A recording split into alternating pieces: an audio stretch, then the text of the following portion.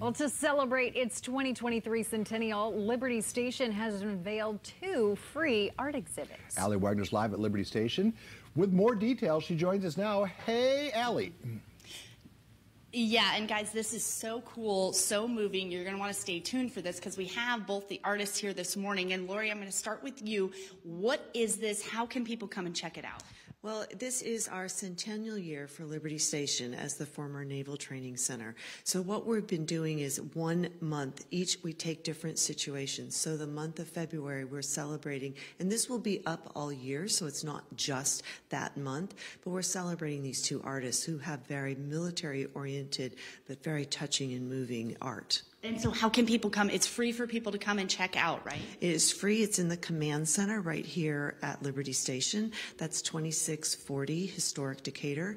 It is open from 8 to 7 each day, except for Sunday where it's open from noon to 5. Perfect. Okay, I'm going to come in here. I'm going to come and see Joe over here first, because when you walk in here, I feel like you are walking into history. Joe, good morning. Hi. Okay. Hi. Joe, say your last name for me. Frangiosa. Frangiosa. So, first of all, tell me about your service in the military.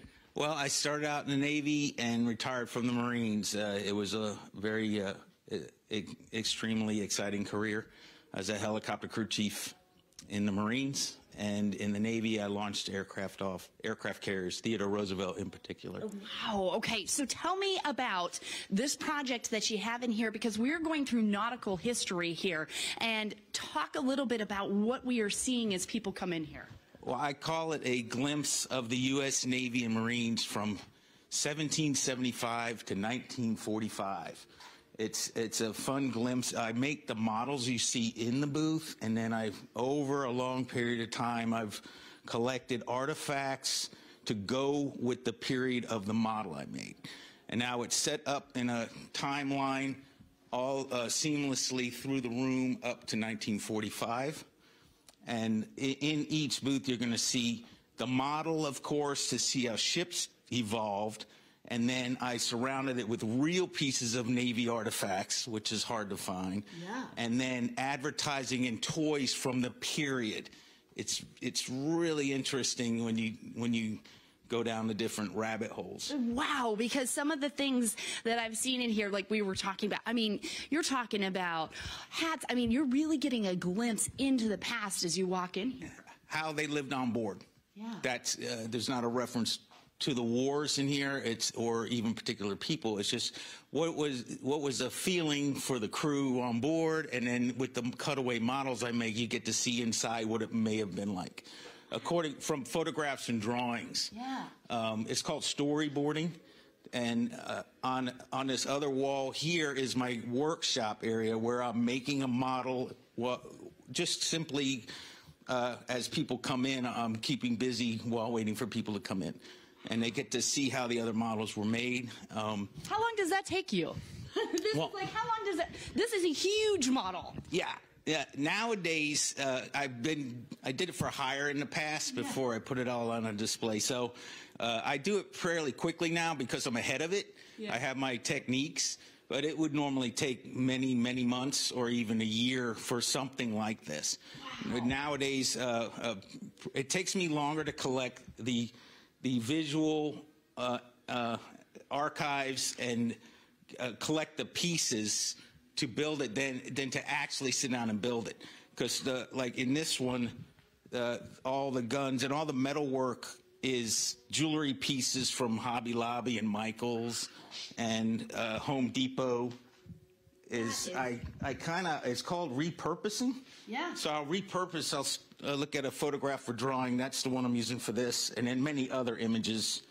And I just try and capture that in the finished. That is beautiful. So this is one aspect that you can come and check out. And now I'm going to come over here to see Joe Pisano, who got all dressed up this morning. And Joe, good morning to you. Good morning. Good morning. How are you? So tell me a little bit, because this area, you have twofold here. You have a few different things that you're showing. So let's start first of all with these walls here and the names on the walls and what this means. Absolutely. So you're looking at the corrugated memorial wall. It's comprised of both the Vietnam Memorial Wall that's in D.C.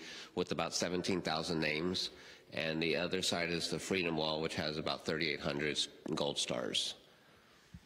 And I mean, this is, you're talking about the kids who worked on these stars. You have many veterans who have gone and picked stars here, and just the impact that that has.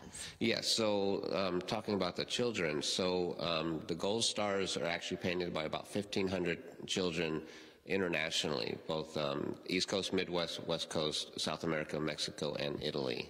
And they were able to paint gold stars and then get them back to me to make the Freedom Wall. And talk, because we also see these beautiful pieces of work on the wall here, and take me through what these are representing. Absolutely. So the one we're standing in front of is called Welcome Home. It's for our Vietnam veterans and their family. There's actually 125 missing screws that represent the 1,250 missing in action. If we get a name or remains from that missing in action, I'm actually going to reach out to the family first so they can install the screw to bring their soldier home. Yeah, and something else, I wanted to talk about this piece down here, because a lot of us here in San Diego knew many of the veterans who worked on this piece, on this World War II panel. This is a special piece, so this is our World War II panel, and it's called Iwo for Iwo Jima. So Pacific Front, European Front, real easy to depict the Pacific Front. How do I get the European Front? So Tom Rice actually installed the first 101 screws to honor the 101st Airborne that dropped in Normandy on D-Day, along with him.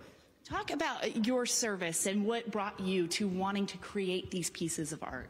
So I'm a Navy Chief Reservist. I've been in for 22 and a half years, and my actual footprint that I want to leave with the military is my artwork, so that when people see this, they'll go, oh, you're the chief that made the war memorial.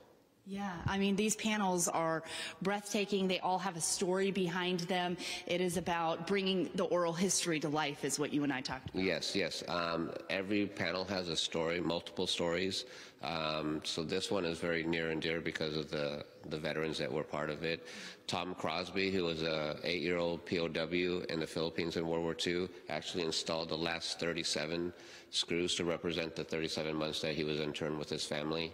The 1st Cavalry, with about 200 soldiers, actually liberated him before execution. So it was a very moving piece for us. Oh, there are so many guys. You could just walk through here. It's really incredible to hear the stories. And once again, you can come check these out for free. They are up, part of celebrating the centennial here at Liberty Station. We'll send things back over to you.